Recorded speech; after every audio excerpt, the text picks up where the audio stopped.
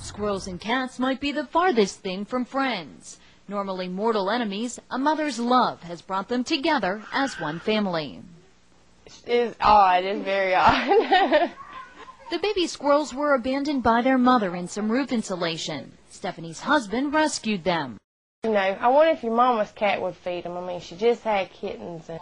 Cammie had just given birth to her third litter of kittens and was surprisingly up to the task.